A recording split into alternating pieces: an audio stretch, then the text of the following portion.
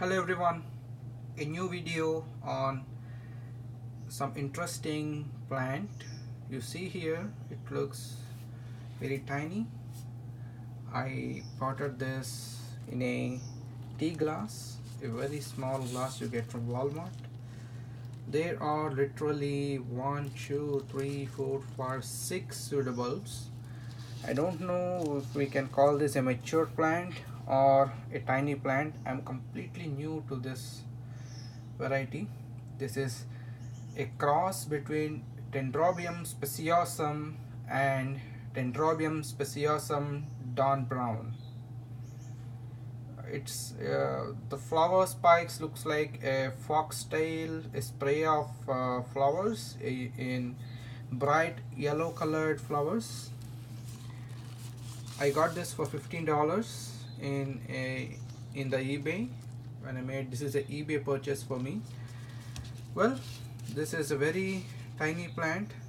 I'm not sure if we have to call this a Cattleya or a Dendrobium. I think it has to be a hybrid between those two species if we dig it deep down. I'm not sure. I don't want to go technical. I don't have zero knowledge on the parentage of this plant. I just like the flower spikes and I thought maybe I could get some medium-sized plant, but I'm seriously surprised to see the size of the plant. It's very tiny plant to my liking, but anyways, nevertheless, I immediately reported the moment and I made a mistake while doing the reporting. I put this plant in this tiny glass and so that there is still enough room for this plant to grow. You can see it can easily overcrowd this. This is a even this small size glass is way big for this plant. Okay, and that's not the mistake I did. I put this plant in 100% sphagnum moss, and that's the big grave mistake I did when it comes to handling this plant. Number one, it has a relocation stress, and number two, I repotted it into 100% sphagnum moss, and that resulted in lots of roots getting lost. You know, most of the roots, I think 80% of the roots are mushy and they're rotten, and I had to do some emergency repot and do some cleanup and disinfected the remaining few roots, and I placed this plant in 100% charcoal. I feel really sorry for this plant because it has to go through the relocation stress followed by abuse by sphagnum moss and immediately repotting into 100% charcoal, which is a dry environment. But I think this plant liked that charcoal and repot. You can see how much positivity in the way the plant has reacted. I counted the roots. There are 1, 2, 3, 4, 5, 6, 7, 8. 8 new roots. This is abundant, isn't it?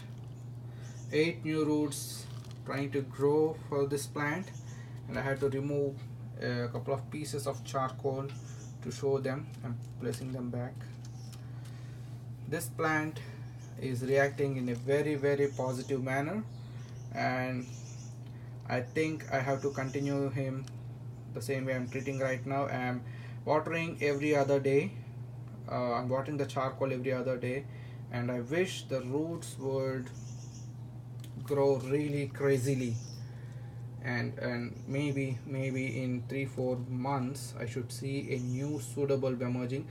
By the way, I would like this plant to grow fast. You sound me very greedy, but maybe I have to wait 2 or 3 or 4 years for this plant to bloom. I initially thought this is a flower spike, but that's not a flower spike, friends. That's a root. That is a root. It is not. This is not a flower spike. This is a root. Okay, so even these are roots. I have to cut them. The black color is not rotting. It's because of the charcoal dust, so kindly ignore that.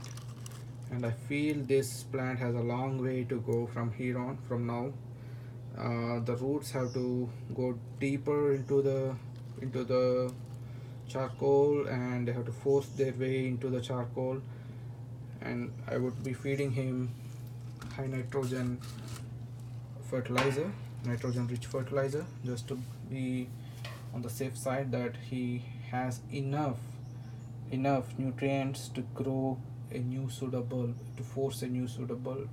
If he grows maybe 3 or 4 pseudobulbs in a span of couple of years, he should overcrowd this glass and then he should spike out. That's what I feel.